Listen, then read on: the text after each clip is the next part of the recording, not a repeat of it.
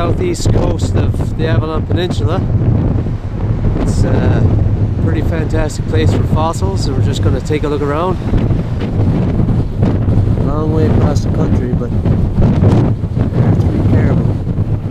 And there's a snowy owl. So this is Mistaken Point.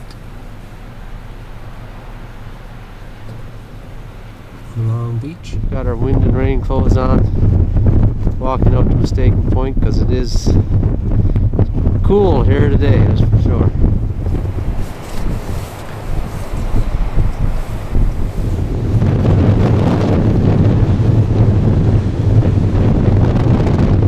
The cone or pectinifrons. And that one sort of lay on the surface of the sediment, they think, with little branches coming up, and again you had these little frond-like elements that presumably were absorbing nutrients, or however they There we go, Obama booties is what they're called. Obama booties, yeah. They said if you were in Versailles you'd have to wear these on your feet to go into certain rooms. And those rooms are not 560 million years old. 560? 565. It's 565. 5 million more. That's important. So this is the D surface, and it's not as well preserved as the E surface because the volcanic ash that originally killed and preserved these fossils has been weathered away. But on the E surface we'll see that some of the volcanic ash still remains, and the preservation up there is much better.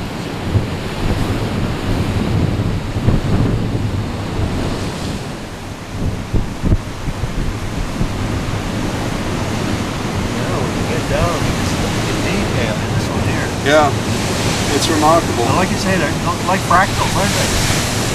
Yeah, they just repeat. Yeah, there's a repetition of 3 or 4 times of one particular little sort of element. Yeah.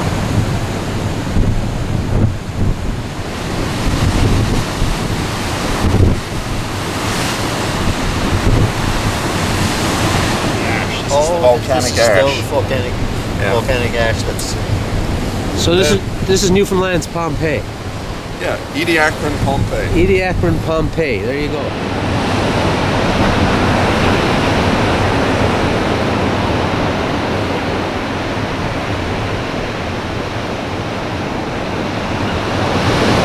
See a beautiful example of a spindle or fractal fusus, and if you get down there, you can see the details of the structure.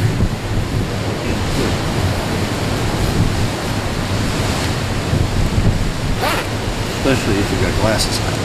Yeah. Oh, mackerel, yeah. But the ash is still partially covering the fossil? Oh yeah, it's right here. I mean, you can see. Oh yeah. So I mean, if you remove the ash, you'd Yeah. find fossils underneath. Yeah. Yeah. Neat.